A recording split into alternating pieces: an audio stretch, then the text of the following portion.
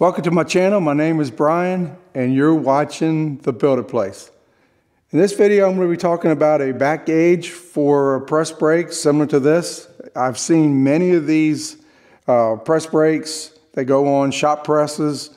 They're homemade like mine. I've seen where you can buy a kit and weld it yourself to make your own, or they have off the shelf. I just recently saw a video. Harbor Freight has, I think it's a 12-inch model of this that goes on their shop press. So the issue with these is getting accurate bends for your length of a bend.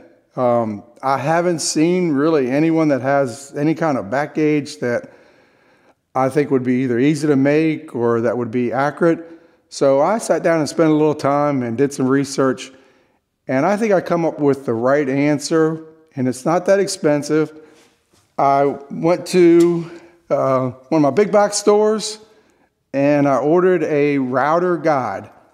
Now this is normally used on a router and it works great to make nice straight lines, but I'm going to try to adapt this router guide to make a back gauge for here. Now it's going to be a little bit of a challenge, I think, but what I did was I created these blocks out of 3/4 inch stock with holes that match to these rods, and then I have a hole for the set screw, and I'm going to weld this block to the back side of my bender on the base to basically make an adapter so this will work with it. Now I have the drawing. It's I'm going to include that, a link to that on my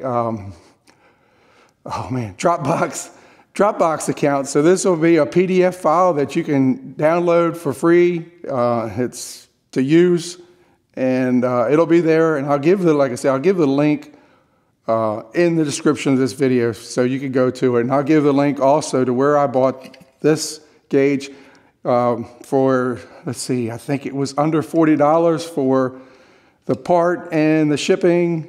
Well, there was no shipping, it was free shipping and the tax. So for under $40, you get this and buy some 3/4 inch square stock. I think it may have been, say, $12 with shipping and all.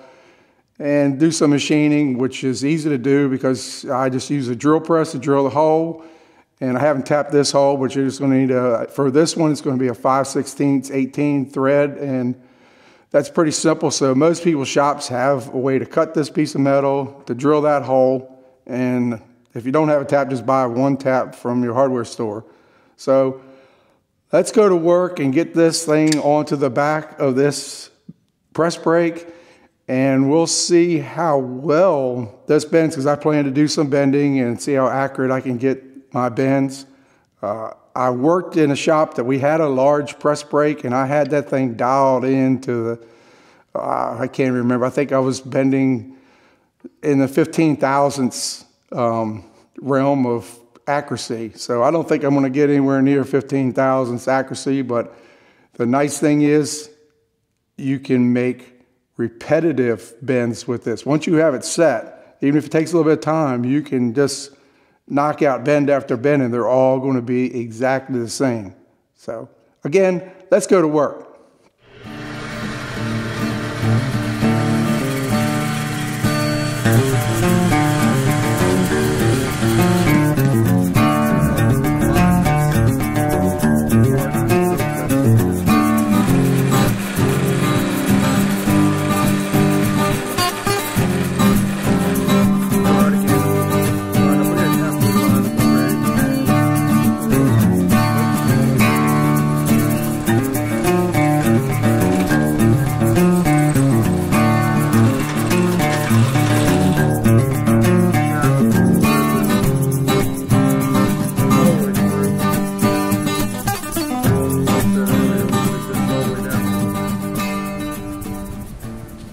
I have these two spots in the back, but this is the center of the bender, and then I marked 2 inches each way, and I just put a mark there. And I'm just going to put this one block in. I'm going to make sure this is square, and then I'm going to clamp it down.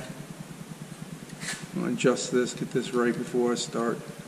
Get the C-clamp or the welder clamp about in the right place, and I'm just going to hold this. I don't know how well you can be able to see it, but I want to get this square. It's not square yet, but I'm not going to be able to square it. Maybe not so much as it, but I want to move this around just a little bit. Let me do that. Problem is everywhere I go, I'm in the way of the camera. Let's see if I can do it this way. Probably still in the way of the view of the camera, but I'm going to get this one square, and I'm going to tack weld this in, and then I'll go and assemble the gauge to align the second hole, so I know that they're perfectly straight with the gauge. So this one looks like it's in a good position, so I'm going to tack weld it, put 2 tack welds in it for now, and then later on, once I make sure everything works good, then I'll weld it down permanently.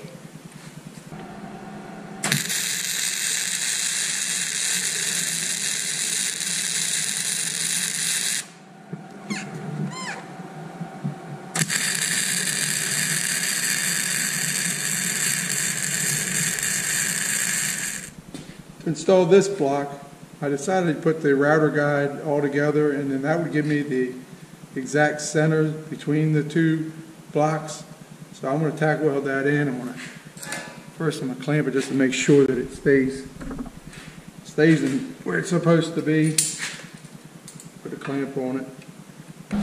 Before I weld this, I'm going to put a piece of trim metal over top of these rods just to protect them from getting weld splatter. I don't think it's going to splatter that much, but just in case, I don't think it's going to go back in here, but I just want to make sure I don't get any splatter on the rod.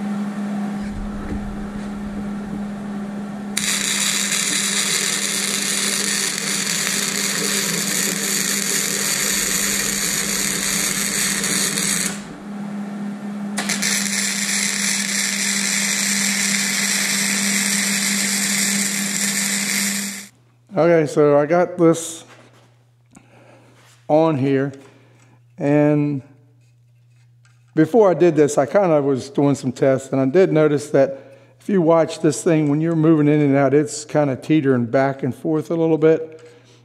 It seems to do it, I think it does it, well, no, I was going to say it seems like it does it more when you're going back than going forward. So what I think I'm going to do is I'd already bought some heavier springs for here. I just wanted to leave these on here. These are the ones that came with it. I bought a heavier compression spring for here, and there's also, I had seen where there was extra places to put rods. So I was going to put 2 more rods here. That would help maybe align this a little better and keep it aligned. I could not find springs that were the small diameter of the rod, but I'm going to put a larger spring here. I'm going to put 2 new rods here and screw them in. So I'm going to turn this over, but overall it does seem to track fairly well. But I think if I put the springs in there, I mean, I think it'll work just like it is. You know, if you want to do this project and make it work, I mean, it seems like it's repeating itself pretty good, but I want it better. So I'm going to put different springs, and everything that I put on here, I'll try to put a link to the part number, whatever the size, so you'll have it in case you want to do that. But otherwise, I think right here, if you're happy with this back gauge, just stop the video and go on and make it if you think this is cool. But otherwise, stay with me. I'm going to go through and take that all apart and maybe make it better. If it don't make it better, you won't be seeing this, because I cut it out of the recording. Okay, the first thing I decided I'm going to do, I'm going to replace the springs. So that's kind of a challenge all on its own. Pick this up a little bit. Take the rod out, take the old spring out. And this, as you can see, is a heavier spring. So put that spring in there, see if that helps, hurts. So get that one in, and then we'll take this spring out. It's pretty simple. You can see that it's pushing pretty hard. I'm not sure if you can see at that angle, but from my top-down angle, I can see that that's definitely pushing harder. So let's start this rod in.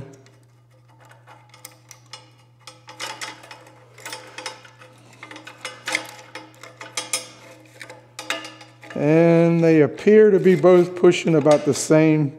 This gap looks about the same on both. So we'll say that's good for now. And then I cut some 1/4-inch rod, just approximately 4 inches long.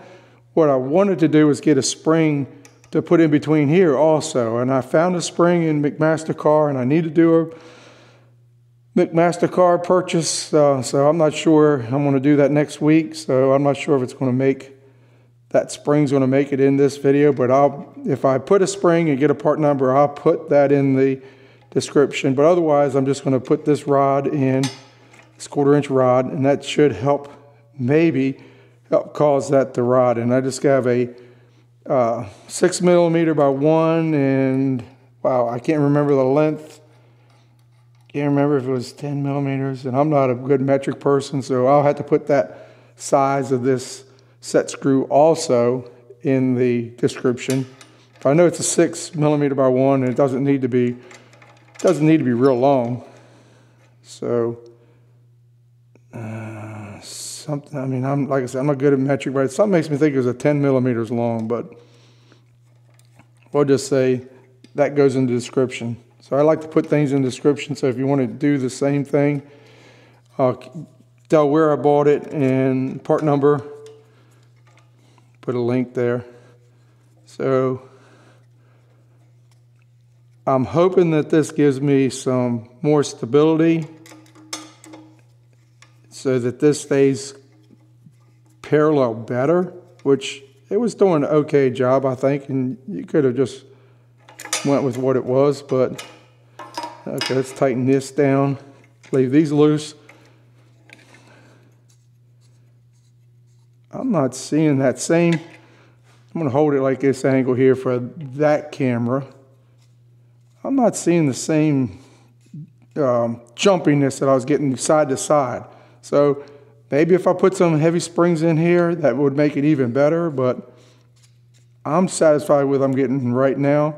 So let's put this back on the bender, and we'll try to make some test bends. Seems to be going in there fairly straight on. So we'll put it in the press to see if we can make some nice bends. This thing's set in here.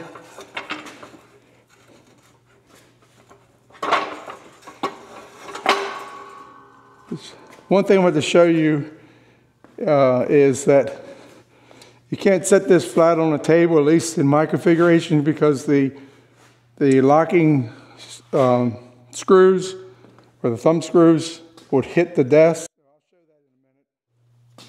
I have a piece of 5052 aluminum alloy, and it's an 1/8 inch thick. So I want to make a 1/2 inch bend measured to the outside.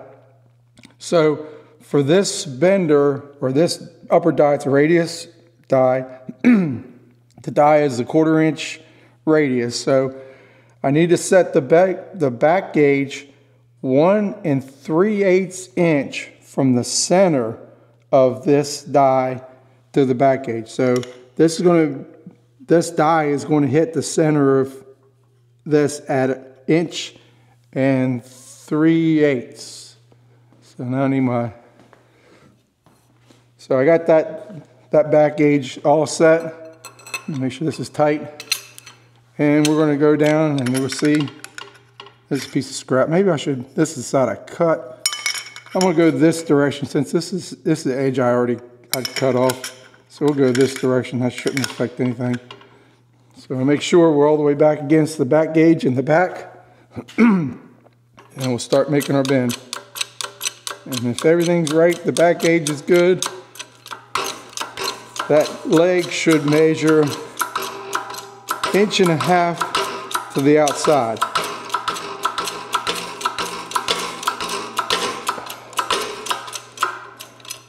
And what I normally do is get a piece of scrap metal if I'm going to make a bend, and I'll find out what those distances need to be. You can set it to 1 inch or you set it to whatever, and then make the bend and then find out what you need to add or subtract.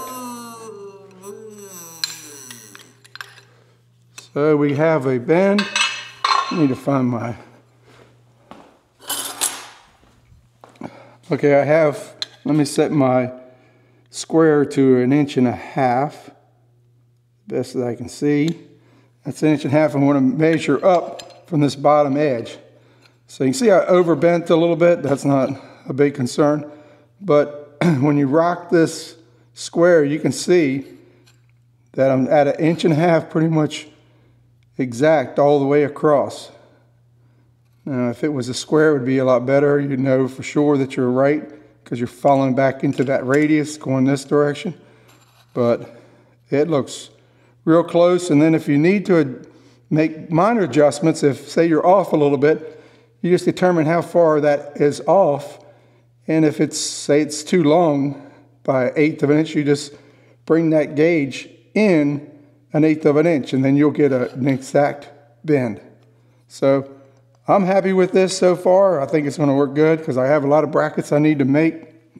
Prior to selecting this Bosch router guide, I also was looking at Makita had something very similar, and DeWalt had something very similar to this, but based on price and what I thought from looking at the pictures, I thought this was a better option. If you would purchase the DeWalt or the Makita and it does a better job, leave comments and let me know, what you think about the other router gauge used as a back gauge for your press. But this seems to be a really nice thing, especially when I added the springs. That really added a lot. And I still want to add the other 2 springs here just to give it a lot of extra push. I mean, once you get it locked, once you get it to where you want, you can lock these, and that keeps it from going anywhere. But when you're moving this micro gauge or whatever, that just gives you that extra, so much extra tweaking on the back gauge. I hope you liked watching this video.